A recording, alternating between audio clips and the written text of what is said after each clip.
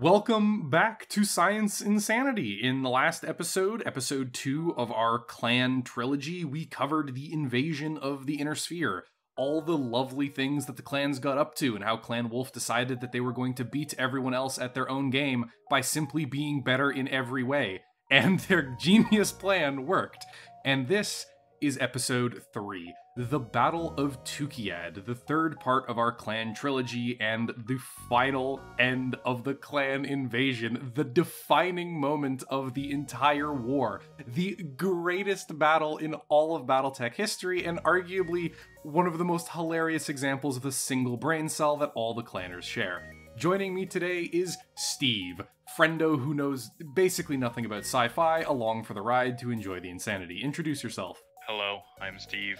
I am back again. It's never going to change, is it? We're going to be like 500 episodes Nope. in. Yeah, it's... Oh, yeah. Hello, I'm Steve. That's it. Alright. No, you're kidding. So, briefly, the quick synopsis. We're going to go over what happened in the last couple episodes, just as a little bit of a refresher, because even though you're meant to watch all 3 of these parts together, it's a series, you can watch them in bite-sized chunks. You don't gotta watch them at all. Whatever you enjoy, check it out. And we're also going to be covering everything from the preparation phase, the politics, and all of the material wealth and stuff that moved around to facilitate it. We're going to be talking about some of the major players, going over the actual battles that happened in moderate detail, because if we actually go into it, we're going to be here for like 5 years. And then we're going to talk about the aftermath afterwards, because oh my god, was there an enormous amount of destruction that happened. So, brief synopsis. The clans. The Battle of Tukayyid happened basically at the end of the Clanner invasion. They decided that they were going to reform the Star League, they were the only people that deserved to rule all of humanity, and they basically blitzed their way across half of all human space to get towards Earth. They were assisted by Comstar, the seedy little ratchety bastards that everyone loves. They are basically the super space Illuminati. I'm pretty sure if you've watched the lore primer you would know that, but even if you're vaguely familiar with battletech, that's a pretty good understanding of what Comstar does. This changed when the clans acknowledged that no, actually, we're not here to work with Comstar to rebuild the Star League, we're here to take over everything, Terra included, either bend the knee or get bent. That was the entire clan perspective, and Comstar decided, oh hell no, there is no way that we're letting you into my castle, the castle being Terra. They had basically backstabbed everyone in all of humanity to get a hold of it, and they're sure as hell not giving it up, especially because they become like religious fanatics about it over the centuries that they've been clandestinely in the back. And that is what led to the Battle of Tukayyid, more like multiple miniature wars, because Comstar, in an effort to stop the clan invasion, issued a battle challenge to every single one of them. Comstar whipped it out, threw it out on the table, looked all of the other clanners in the eye, and said, come on lads, unzip. Biggest schween tops, and then everyone else collectively shit their pants. Comstar was coming out swinging, and they were determined to pull a win. As for the actual stakes of the conflict, because Comstar feared for Terras so greatly, they basically challenged all of the clans to a war, because they wanted to bring every single one of them to the same planet and fight them and annihilate them in detail. Even if they lost, Comstar had absolutely no, intentions of honoring their plan. I refuse to believe that they would honor a deal like that, because that's just not what Comstar is. But even if they lost... Well, yeah, honor duel for one side. Yeah, honor duel for one side. The other side is like, yeah, okay, idiots, whatever. I'll just nuke the planet afterwards if you're still on it. Like, who cares, right? But the actual stakes was that if Comstar lost, then they would basically submit to the clans. All of the HPG network, the space telephone, the space internet, they would cut all of the other factions off from it and give exclusive help to the clans serving under them. If Comstar won, then all of the clans would have to kindly be paid $5 to fuck off. They would immediately halt their invasion for 15 years and would be forced to either go back to clan space or just chill out in the areas that they had conquered while allowing the rest of the Inner Sphere to rebuild. So the stakes were very high for both sides, at least for the clanners, because, Comstar probably would not at all care about going full nuclear hellfire if it meant slowing them down. The actual conflict wasn't an invasion of the planet. It was, since it's like an honor duel, right, a battle challenge, Comstar got to set the conditions for the engagement. Comstar picked 14 cities on the planet that would be used as targets of the invasion. Each clan would be assigned 2 cities. They had to hold the majority of the cities in order to win, right? So even if they held like 8 cities, right, and some of the clans were annihilated, that would still count as a win. They had to hold the majority. Some would call that an absolute win. If the clans held a city but were forced out of it, then that would count as them losing the city. They had to maintain control after taking it, right? And all of this was designed so that Comstar could bleed the clans white. Not only were all of these cities picked almost exclusively for their terrain around them, ranging from like stupidly dense, massive forests that made it basically impossible to march mechs through, to really narrow, winding canyon networks that completely removed the clan's range advantage, to even like massive open fields and marshes that were hard to move through, but were flat enough that artillery and air assets could just pummel the invaders into dust. These cities were fortified to the absolute nines and positioned in such a way that assaulting them from almost any direction would have been a Herculean task. So Comstar was already stacking the advantages in their favor right from the word go. And because the clans are stupid and often can't muster a single brain cell between them, they just agreed to that. They weren't like, no, we're gonna pick the cities or we're gonna pick the area. They didn't care. They thought they were gonna win regardless, and so they just ignored the terrain advantage that they were handing over. Man, you know they're too good. They needed to handicap themselves, you know? Oh, all done on purpose. Oh, don't worry. Some of the clans that invaded were pretty fucking handicapped. Don't worry. We'll get to that. All right. So when it came to the actual preparations for the battle, just as with the invasion to come, the clans, in their honor and stupidity-fueled ego-engorging ways, could not manage to come together and actually supply their goddamn invasion force. Because when they invaded the Inner Sphere, they thought it was going to be over so quickly that they didn't really bring any supplies or industrial manufacturing bases with them to keep the war going for a long time. And the Comstar General knew this, and so designed it to be as resource-intensive and as attritional as possible. And the clans not only didn't bring any supplies with them, basically ending their preparation phase immediately after it started, but they were also bringing in their most devastating weapons, quote-unquote, which means the big autocannons and the missile launchers that run out of ammo terrifyingly fast if you have to use them for long durations. And even more on top of that, the order in which the clans were dropping also had to be decided. And the way that they went about doing this wasn't their stupid honor duels with each other where whoever wins a fight manages to be first in.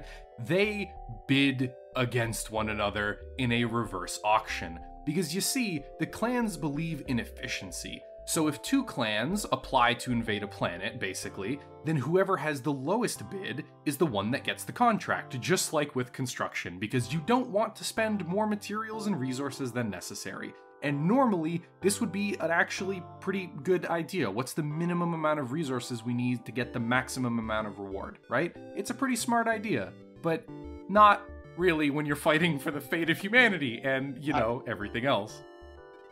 It seems to how those contracts never seem to work out, ever. Yeah, lowest bidder is usually not the greatest idea. So, this was mind-bogglingly stupid, right? When you're fighting for stakes this high, and the clans fucked it up, right? Firstly, though, we have to talk a little bit about Clan Wolf and their genius plan. So, I mentioned briefly at the beginning that their plan was to just be better than everyone else, and it kind of was.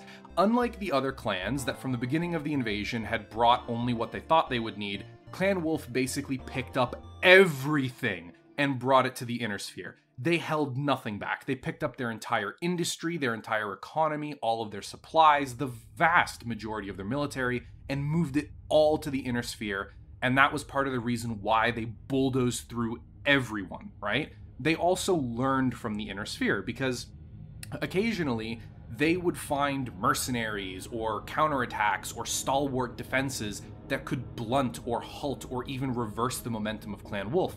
And each time, they didn't just attribute it to being unlucky or incompetent warriors or whatever, right? they actively learned from the Inner Sphere because they acknowledged that while the clans were vastly superior, the Inner Sphere could still learn, they could still win, and if given the chance, they would adapt and they would win. So Clan Wolf never gave them that chance. They always studied and respected what their enemy was doing. So you're saying the one brain cell of the clans was just with Wolf the entire time? Yeah, pretty much. They monopolized the single brain cell that the clans had, which is why they ended up, being the only clan that actually fucking steamrolled everything.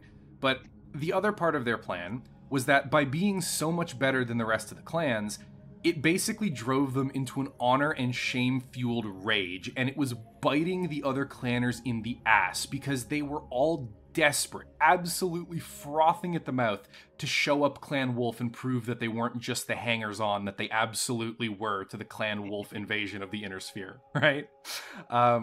So when it came to the clans that were actually going to participate, Clan Wolf's genius mind games worked again. The shame and the humiliation of not only failing to accomplish their goals, but to be utterly outperformed by a hated rival, the Wolves, drove Clan Smoke Jaguar to the biggest mistake of their lives. In order to guarantee that they would be first onto the planet, they basically threw all of their money at the guy doing the auction, or in this case, threw all of their dudes out an airlock. Smoke Jaguar didn't bid away a few of their units here and there. They didn't sacrifice some air power or some support or some logistical stuff. No, they bid away an entire third of their total sum military power.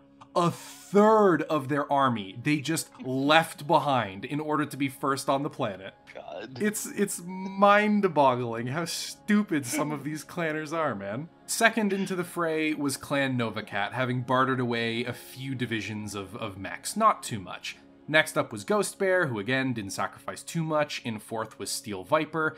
Fifth on the chopping block were Clan Diamond Shark, the only other clan besides Wolf that has a halfway decent name. Yes, I'm going to die on this hill. Clan names are stupid. Seethe and Cope, Clanner fans. Your favorite factions are named like DeviantArt personas, and nothing you do will unruin those names for you. Have fun with the intrusive thoughts. Clan Jade Falcon were sixth to drop, mostly because they got their ass beat by the Inner Sphere earlier and couldn't afford to bargain away any more of their troops. In the Clan Invasion episode, I believe they were the ones that lost, like, the entirety of their elite troops to a massive Inner Sphere counterattack. So they were getting their ass clapped already by the Inner Sphere, and they couldn't afford to get rid of anything. And last, as well as most definitely not least, Clan Wolf. Clan Wolf was essentially forced to be last due to the other clans basically insulting them. They gave them the unimportant targets, they gave them the last ones to be dropped. It was an insult, but one that Clan Wolf was very happy to accept, even offering advice to the other clans because, again, they had studied their opponents. They knew what they were going to try to do, and they understood how their enemy was going to try to fight them. But the other clans absolutely... You can't be offering no advice in here. You should know that. Yeah, no, that's literally what happened. They basically got told to shut the fuck up and leave, Grandpa, and all the other clans just immediately went about doing their own thing, completely ignoring the advice Clan Wolf was giving them. Which is hilarious, because... This isn't a group project, man. This is a solo project. You gotta do it on your own. It's literally the definition of a group project, though. You fail or win together. Even if, like, one clan demolishes Comstar, it doesn't matter. They still lose. They're honor-bound and not allowed by the challenge's rules to attack other cities. Like, if you capture your two cities, that's it. It's done. You need at least like 3 or 4 other clans to win both of their cities as well in order to win this contest, right? And they're just not working together, which is, it's so dumb. Just work as a team, you colossal idiots. No, I refuse. God, I'd rather die. I would rather die than win.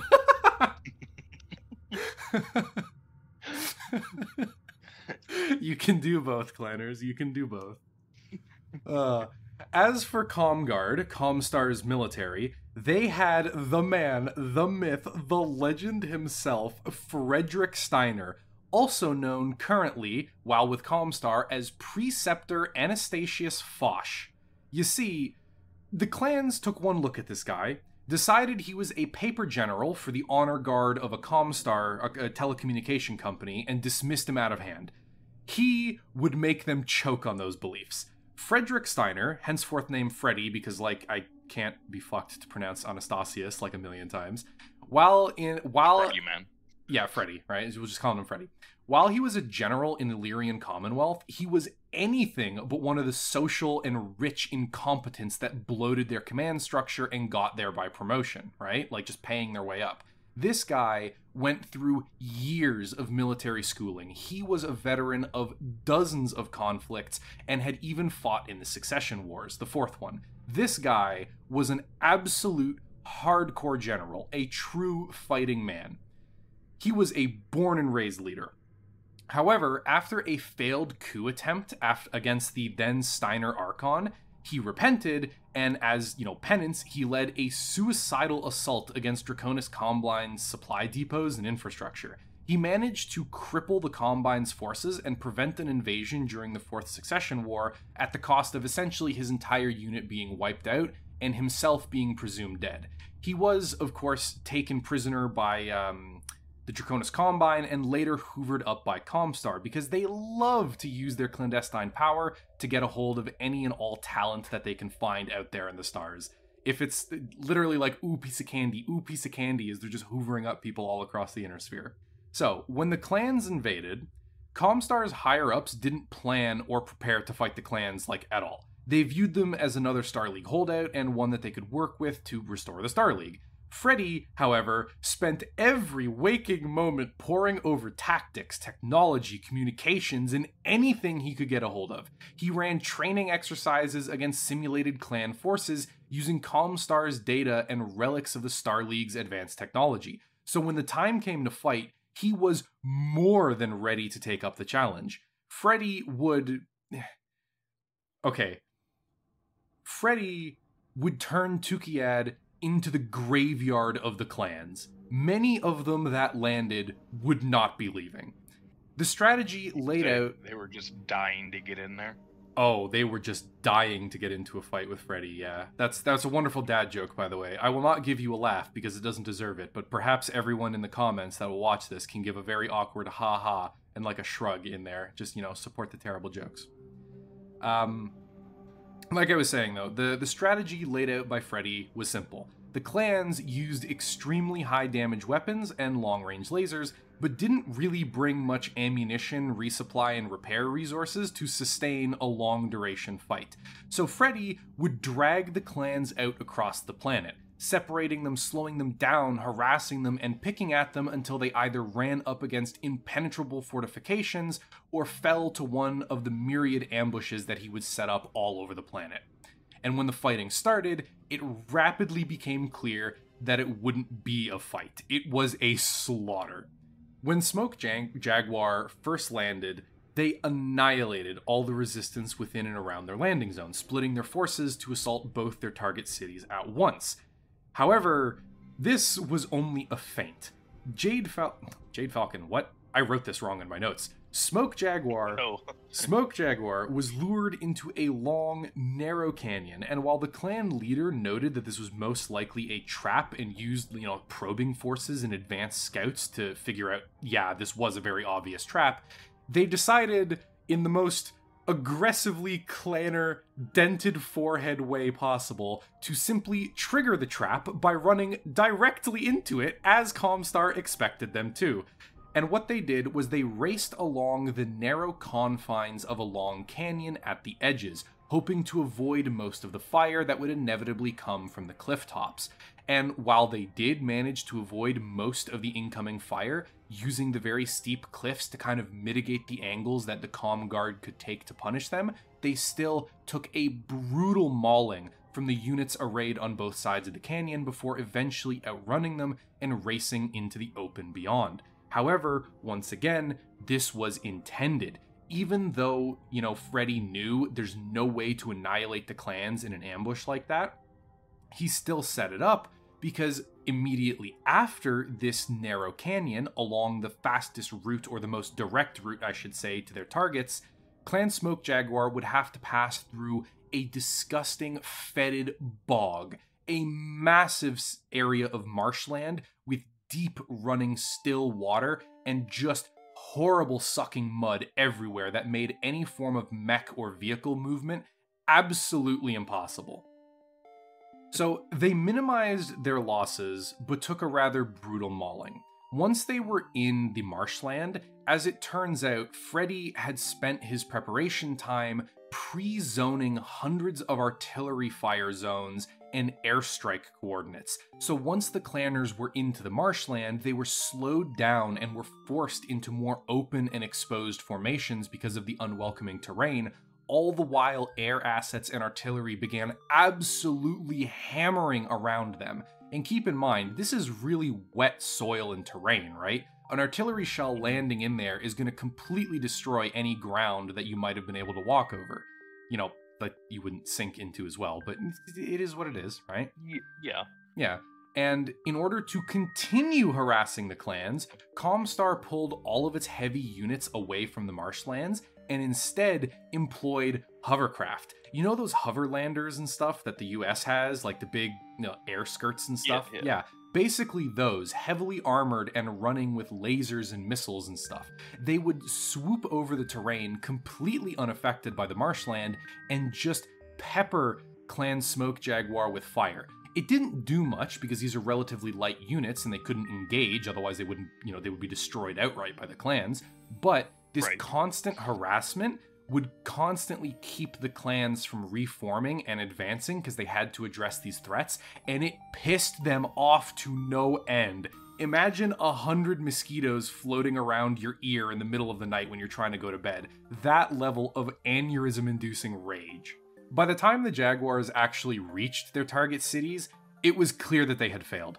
Both their commanding cons had been killed, nearly a third of their landed forces were disabled or destroyed before even reaching the fortress city, and even worse, they realized they had moved into a killing field of their own making. In front of them was the fortress city they were meant to assault, heavily fortified with all of the heavier units that Freddy didn't put out to stop the clan's advance through the marshes, and they were all entirely intact. As well, other reinforcing units from different theaters that had yet to come under clan attack were coming in from their flanks, all the while the artillery was still going, and when they tried to retreat, they had found that the ambushers from earlier had abandoned their elevated positions and were now blocking their path.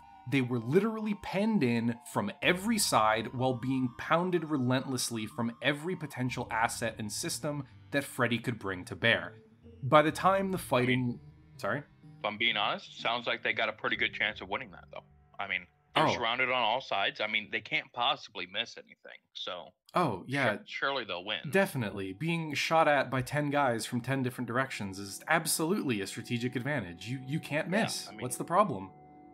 And, I guess the problem was, they tried to retreat. The operative word being tried.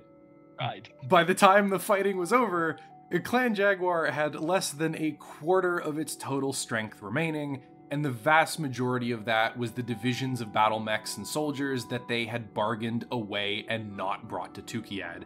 They had lost almost everything that set foot onto this world and had nothing to show for it.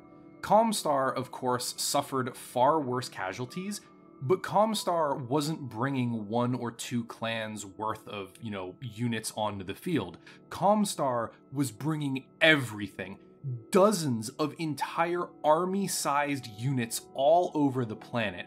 All of them fresh and all of them supplied for months worth of hard fighting, even though any given conflict was only likely to last a couple days.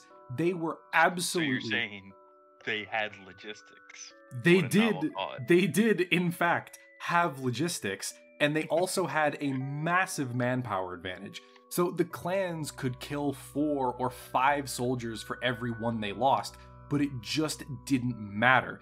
They could not replace their losses. Comstar absolutely could, and would at the drop of a hat. So they may have died in greater numbers, but proportionally, Comstar had butchered the first clan onto the planet. When Clan Novacat tried to land on the second day, Comstar said no, you're not allowed to.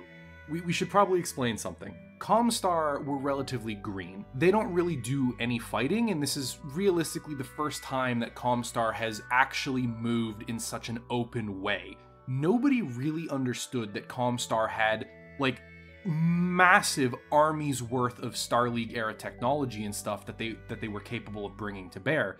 So most of their units were green, and they had never seen real combat. However, it didn't really matter, because Comstar and the Comguard were beyond fanatical. They were incredibly well trained, remarkably well drilled, and they were absolutely willing to die, you know, if it was to bring a little bit of damage against the clans. The easiest analogy is that Comstar was more than willing to shatter their hand in order to break the jaw of the clans, right? So did they implement the not one step back as well, or? No, there was many tactical retreats, but there was many cases where the Comm Guard was ordered to hold, and they literally fought and died to the last man before retreating or breaking or anything, right? Like they're beyond fanatical in this kind of battle, because they were people who were fighting as if the entire future of humanity rested on their shoulders. Like they fought because they really understood what was at stake here.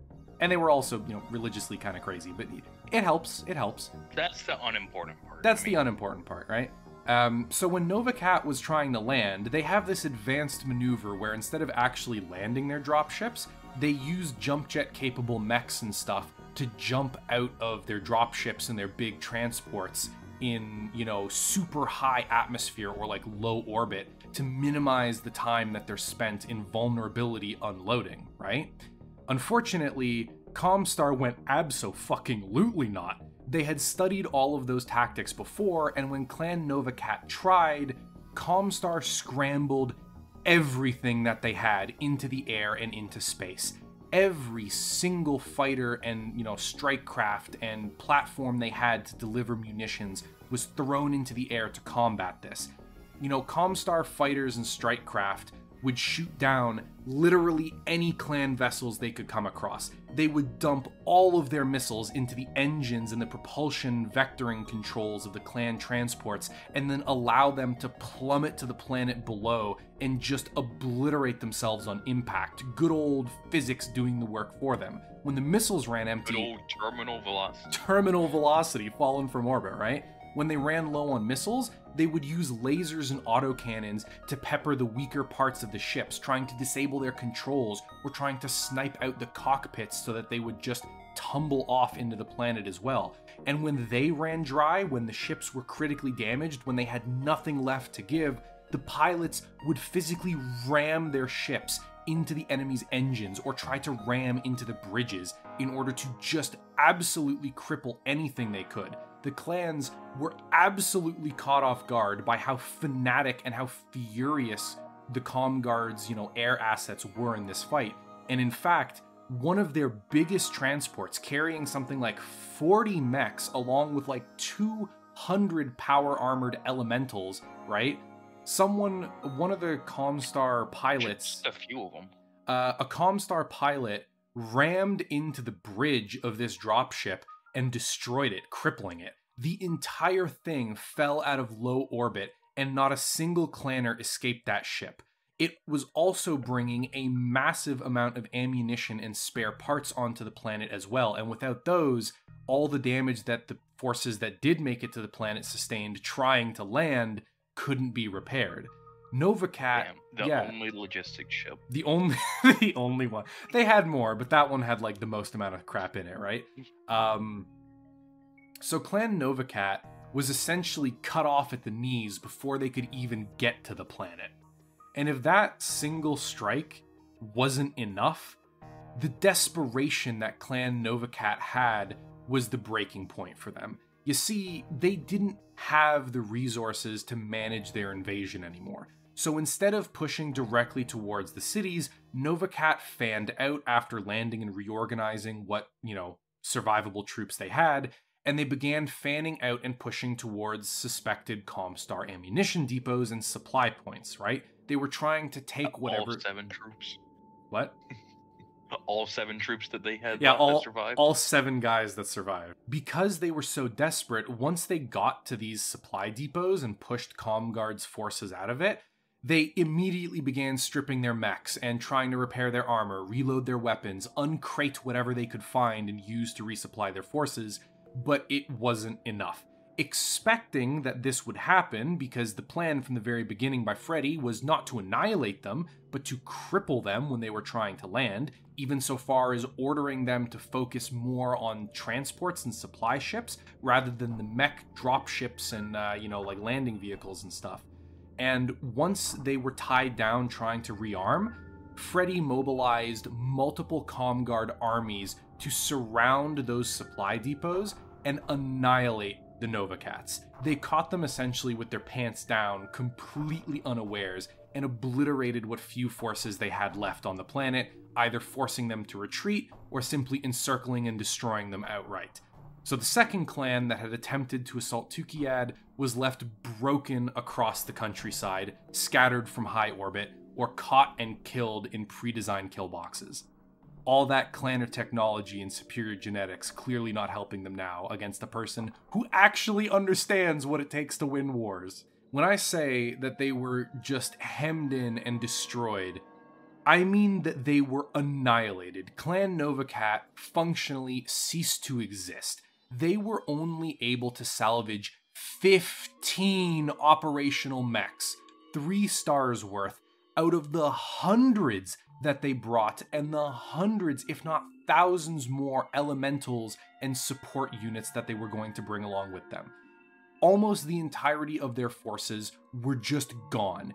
When Clan Steel Viper invaded on the third try, third try's the charm, they learned from the mistakes of their... Yeah, of course. They learned from the mistakes of their predecessors, to a degree, landing much farther away from established air superiority and, artillery zones of Comguard, and they spent a lot more time ensuring that they could take air superiority and that they had control of all the areas around their landing zone before pushing out. They also made sure that they could unpack and create all of their forward supply depots ahead of time before they moved out, so that it would be much easier and safer to bring mechs back for repair, to rearm them, and basically to reorganize fresh assaults or new movements. So all in all, they were actually doing much better. They even gave Comstars Comguard, those names are so fucking awful to say, but they even gave Comstar quite a bloody nose, annihilating a lot of scouting elements, destroying forward operation bases, and even encircling and annihilating several advanced forces that constituted a pretty significant amount of mechs. The Comguard were suffering rather nasty losses against Steel Viper early on, and it was going quite well for the clans. Unfortunately, this played into Freddy's plan as well. Because Steel Viper had landed so far away, it was giving Comstar plenty of time to create long, drawn-out battle lines and, conflicts of attrition that they would absolutely win. Steel Viper basically being forced to enter a region known as the Hell's Baths because Comstar kept retreating and kept baiting them into more small engagements to drain their munitions and whittle down their forces. If they wanted to get anything done, they would have to move through this region or spend an inordinate amount of time going around it. Now, the reason it's called Hell's Bath is because it is an intense region of geothermal and volcanic activity where massive rivers and lakes of boiling mud and sulfurous water lined narrow canyon cliffs and paths and elevated rock structures that were the only way to cross this area. If a mech fell in... this will have no effect on the mechs. Oh yeah, clearly this will have no effect. If a mech were to fall into one of these pits, they were hundreds of meters deep before you hit, tectonically stable ground.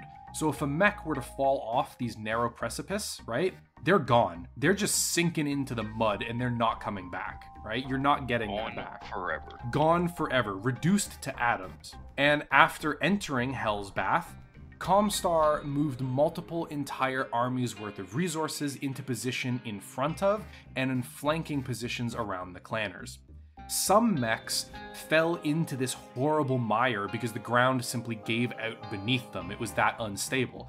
Others were targeted by airstrikes and artillery, and the elevated platforms they were walking on collapsed into the mud, and entire units simply disappeared. They would lose contact after frantic radio communications and could just never be found by clan command afterwards. This was truly a hellish environment to fight in.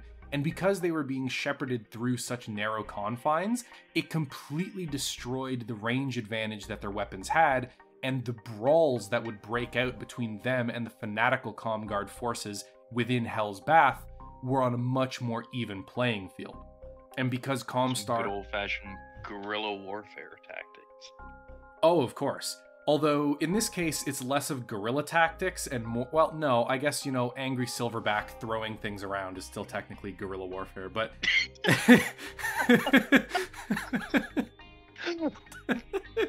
in this case, the Comguard were so fanatical. In many cases, they would walk around a corner and the clans would be face-to-face with Comstar forces, and Comstar would be more than willing to rush the clanners down and simply force them off the paths into the mud. Even if they had to go down themselves, it was absolutely a win to trade an inner sphere mech for a clan mech, right? That kind of one-to-one trade is absolutely in Freddy's favor. That's fantastic. Yeah, that's an amazing trade. Why wouldn't you do that? So it was brutal. Aside from constant ambushes and raw slugging melee fights between the mechs. In fact, I think I might have a picture of this actually, of a mech holding a big knife and standing on top of a rock outcropping. I might have that. Oh, I do. Oh my god, I do. Okay, here we go. Have fun with this. This is a wonderful example of the kind of shit that the clans had to fight through. This is a wonderful example of Hell's Bath, the kind of conditions they had to deal with, right? You see that mech standing up there with the PPC, the particle projector cannon? He's got a giant fuck-off sword in the other hand. This man is absolutely willing to jump down and kill himself to stab the mech below him. Like, this is the kind of stuff the clans had to fight through the entire time. There was never a break that they had. Where were I? I lost my position. Smaller mech climbing up that mech on the... Yeah, that's an elemental. That's the... Okay. That's the clanner's like power armor, right? It's Gotcha. It's like 10 feet, 11 feet or something like that tall. It's not quite as big as like a light mech, but it's pretty chunky. And the clans brought hundreds of those guys. They did not have fun. And to the Viper's credit, they actually tried to retreat. The Khan even going so far as to ignore, angry complaints from their underlings, that this was dishonorable and stuff, because they were more concerned about preserving their forces. They got to hold the single brain cell that day. Unfortunately, what I can only describe as the chadliest move to ever be performed by anyone else besides Kerensky and almighty Frederick was this dude in an atlas. You see, Kerensky's gigadick energy possessed this man, while Frederick Steiner's military brilliance showed him the chosen way. Commanding the Comguard forces in the Hell's Bath theater was Pre-Centaur Belshore. From the cockpit of his Atlas, he used his communication uplink to send an unencrypted public message to all of the Clan Viper mech warriors. He said, and I quote, "Hey, Steel Vipers, y'all a bunch of bitches. Come fight me and stop running, you cowards. I don't want to shoot you in the back." As he spoke, he was raising both middle fingers on his Atlas and thrusting vigorously at the clanners. This man was doing everything in his power to piss them off and play on all of their cultural weaknesses. He laid down an open challenge to all of Clan Steel Viper, personally saying that they should bust their ass over to him and fight a duel because he'll beat them all to death himself if they do, calling them weaklings and cowards and all of that they would turn tail and run at such little resistance. The Vipers were absolutely butchered when they turned back into the trap to heed this challenge, because while they may have decided to go fight this duel, the guy in the Atlas had absolutely no problems shelling them into oblivion within the volcanic hellscape. It's so good. That's great. This battle is so good. There's so many little moments like that where you're like, how the fuck? This dude in the Atlas basically just salvaged that entire fight for Comstar, denied the Vipers a chance to retreat and regroup by just calling them out for being stupid. It's so good. It's so good. So the Vipers were absolutely annihilated. And on it went. Every clan that landed was handedly destroyed, either due to their own anger and arrogance blinding them, choking on their own showmanship and self-assured victory, or heeding the call of honor over tactics and strategy. The clans were systematically taken apart. Now, that's not to say that they didn't win battles. They did. Some of the clans even managed to capture one of their cities and hold it, while I think Ghost Bear managed to temporarily take both of their cities before being beaten. Yeah, but they were beaten back out of both of them by incredibly determined Comguard counterattack. The other thing to mention... Maybe if they had a better name, they wouldn't have gotten beaten back, but... Yeah. Maybe if they weren't so goddamn pretentious. Clan Ghost Bear, yes. Maybe if they weren't so goddamn stupid. The big thing, though, is Comstar had even set the cities up to be traps. They had designed them and fortified them in such a way that it would be incredibly difficult to assault them from the outside, but once inside, should the defenders wish, most of the defenses would be rendered pointless. Most of the positions that the Inner Sphere occupied couldn't be used by the clans. Many of them were designed to be retaken easily from a different direction, so the clans would assault from the obvious path to take, and, you know, the Inner Sphere and Comguard would attack from a much slower and much more difficult terrain-wise example, but once they got to the city, none of the defenses there would, be positioned to stop them. So it was very difficult for the clans to actually hold on to any territory that they managed to take. Certainly that home field advantage that Comstar set up wouldn't have any effect. Absolutely. Like, Comstar made incredible use of every advantage that they possibly could have. Like, literally anything. Even so little as having individual people laid out around the planet. Like, they evacuated all the civilians ahead of time. That was part of the rules. But instead of having large units that would be out scouting, right? They would essentially put suicidal people by themselves in a jeep with a radio out in the middle of buttfuck nowhere, and their some job would be to scream, "Oh dear God, there!" and then they die. And Comstar knows, oh hey, he was over there. That's where the clans are, right? Even going GPS tracker in there just to make sure it's yeah, just to make sure, right? They went as far as to do all of that. Like, suicidal tactics were absolutely not an issue as well. And in many cases, I mentioned last stands. A lot of those weren't defensive. They were offensive. What caught the clanners most off guard is that Comstar was not afraid to go on the offensive immediately at the drop of a hat.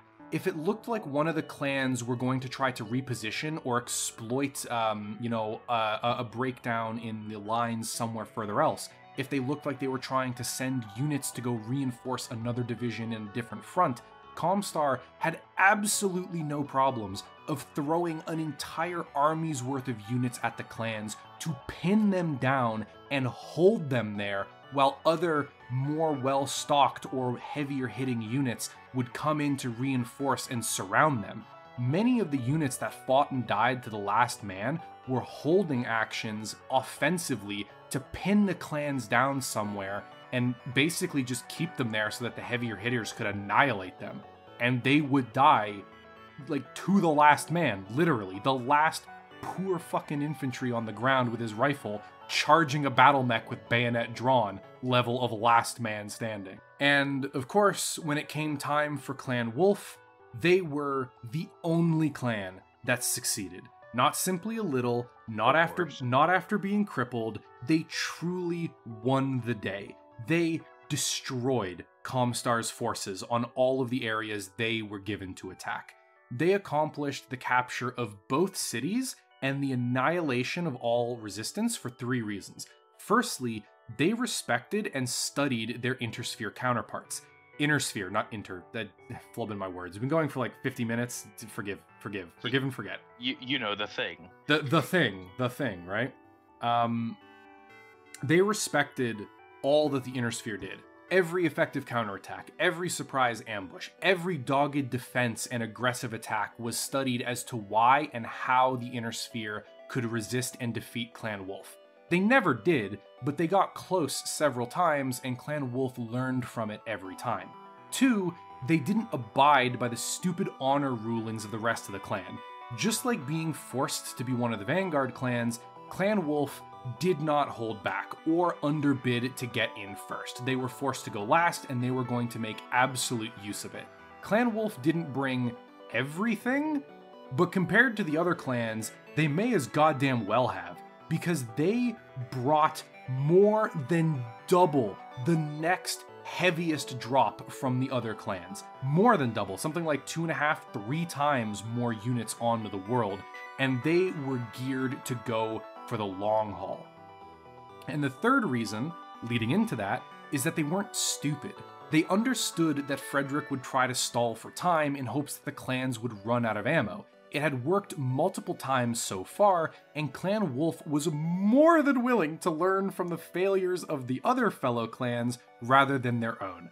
At the start of the battle, or before it I should say, during the prep phase, Clan Wolf deployed much farther from the target, spread extremely wide across the terrain to counter Comstars' defensive advantage and strength in numbers, right?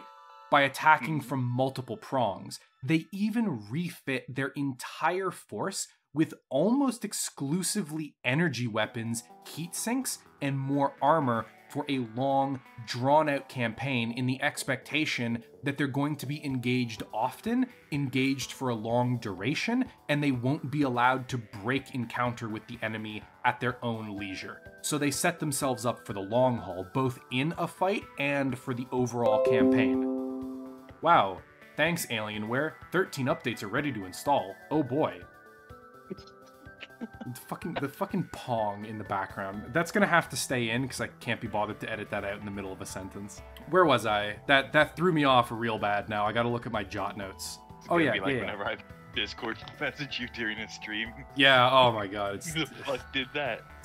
Who the hell is this? What the hell was that? They also brought an utterly fucking insane amount of spare parts and ammo for the ammo-consuming weapons that they did bring. Enough to last for multiple months in a conflict that was scheduled for only a few days. They pulled out all the stops, and just like moving their entire industry to the inner sphere to support the invasion, they were loaded for bear, and they were ready to go, right? When the fighting started, Clan Wolf met many of the same traps and pre-designated killing fields as the other clans, but their greater numbers and unwillingness to simply charge in meant that when they did run into these fortified ambushes and, killing fields, they were perfectly happy to just sit there and trade shots at long range behind cover, while other units further afield, because of, their incredible numbers advantage and the really wide battle lines, could outflank and surround the Comguard.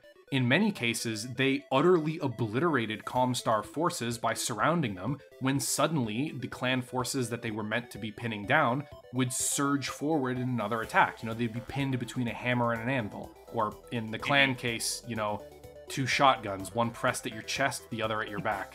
And despite finding and fighting heroic defenses and grueling final stands against the Clan Wolf onslaught, the clan did push to the first city, capturing it after annihilating most of Comstar's forces and suffering enormous damage and heavy losses in exchange.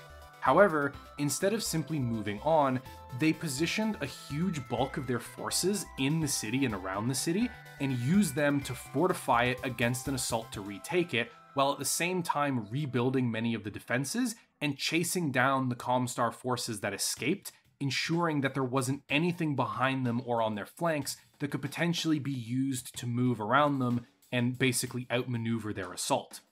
So when the wolves... That one brain cell really coming in handy again. Yeah, they're countering Freddy almost move for move, because Frederick actually tried to reconstitute many of the retreating forces to attack the clans in the rear from multiple directions.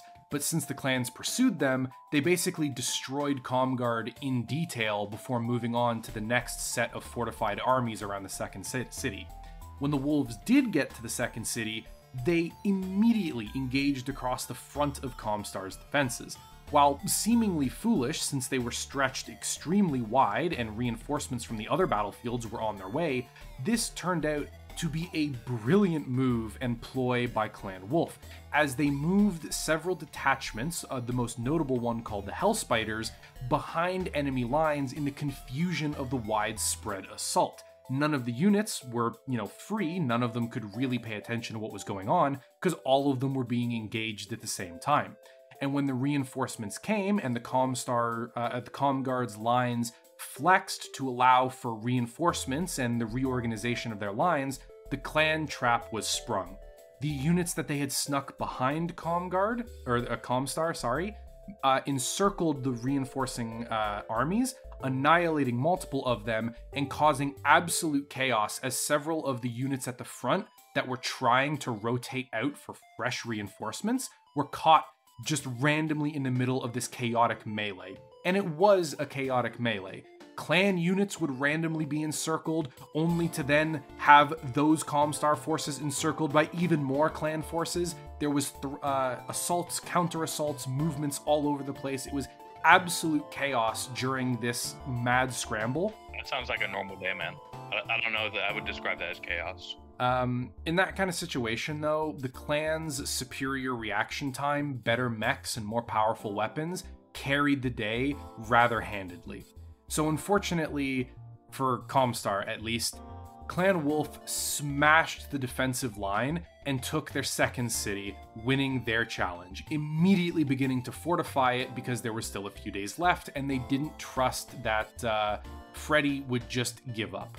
Of course, being the end of the conflict and realizing that they had lost the second city, Frederick conceded defeat and pulled all of his forces and all of his resources away from those two cities to preserve as much of the Comguard as he could, in case in some way the clans wouldn't follow through with the deal and the fighting would need to restart. And that is functionally the end of the Battle of Tukayyid. It was the most stunning victory anyone had ever won against the clans, and had successfully shattered multiple of them, basically annihilating their ability to continue fighting any conflicts, much less the invasion. And that brings us to the aftermath of it. So, the aftermath of the actual conflict. It was catastrophic, apocalyptic almost. While Comstar was badly mauled, the clans had suffered nearly 40% military losses in a mere 20 days. Most of them that came to Tukayyid would never leave it. The Inner Sphere was basically given a miracle. Tukayyid was a miracle. It allowed them time to rebuild. 15 years, in fact, because, well, the clans did actually stick to the rules of the engagement. And while also smashing much of the clan's military power and allowing the Inner Sphere's colossal industry to catch up and overcome the clan's skill and power with sheer weight of numbers, right? The Inner Sphere was given a reprieve to rebuild and fortify, and another clan invasion would most likely be impossible. They could still make massive gains and create incredible destruction, but would they be able to overcome the Inner Sphere again? Most likely not. Never again, considering the massive disparity in military equipment. As for the clans, it was the effective death of their collective culture.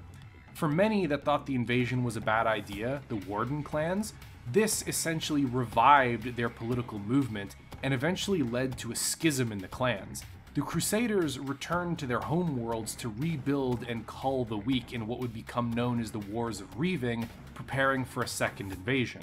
While the Warden clans, many of them at least, chose to stay in the Inner Sphere and becomes Wardens of the Space, deciding to protect the Inner Sphere from the Crusaders, or in some cases even attempting to shepherd the Inner Sphere towards peace and reconstitution of the Star League. And it was a remarkable change. The Battle of Tukayyid capped off essentially the reclamation of all humanity's technology. With the invasion of the clans and all of the stuff they brought with it, and the unlocking of many data vaults by the Federated Commonwealth and the United Inner Sphere, they basically had access, slow as it may be trickling back out, they had access to almost everything that they had lost over the last 400, 500 years of constant warfare. So humanity was on its path to rebuild itself to the pinnacle it once was, while the clans were firmly shattered. Ironically enough, the Inner Sphere also got real fucking hangry at the clans. Imagine that, huh? That they would be a little miffed at the invasion. They got real angry and launched a massive war of retribution into clan space after uncovering the way there. Clan Smoke Jaguar tried to lie and play down its losses, doing an excellent job bluffing its way to survival, because if it had become common knowledge and abundantly obvious how weak they were, they would have been swallowed up by the other clans immediately, right? Infighting in the clans started almost immediately after Tukayyid. But the Inner Sphere had no idea about this whatsoever. Most of the clans were kinda fooled. The Inner Sphere absolutely bought it hook, line, and sinker. So the Inner Sphere sent a colossal fuck-off invasion. Just a ludicrously large army into clan space to make an example of Clan Smoke Jaguar. They invaded their homeworlds and annihilated them. There was nothing left. I don't really want to use the G word, but yeah, the Inner Sphere basically genocided Clan Smoke Jaguar, and none of the other clans were willing to help them. Use the G word. Yeah, we gotta use the G word. That's what happened. They obliterated them. They glassed their worlds, annihilated their industry, and basically laid all their planets to ash. There was basically nothing left of the Clan Smoke Jaguar. That's pretty much it. I don't think we have anything else to talk about. That's Tukayyid. And to all of our supporters and subscribers and all the people watching, thank you. The channel popped off way more than I thought, and you guys seem to enjoy the wonderful dynamic me and Steve have going on, so thank you. You guys are the calm guard to my Frederick Steiner. Without you, I wouldn't be able to crush my opponents and drive them before me. Thank you very much. Hope y'all enjoyed. Catch y'all in next time. Oh. Don't know what our release schedule is, so. Speaking of next time, it's gonna stay Wednesday. We're gonna keep uploading Wednesday. It seems to be working pretty well. Okay. Speaking of next time, we are, drumroll please, taking a break from battletech. We are going to be talking about Battlestar Galactica next time. And I am so unbelievably hyped for this, because while battletech is the big, stompy, gritty, realistic, ground warfare kind of sci-fi, Battlestar Galactica is its long-lost twin from the stars, man. I hope you have all had a wonderful day. Goodbye. We have to end this at some point, otherwise we're going to be going forever. See you next week for Battlestar Galactica, a lore primer.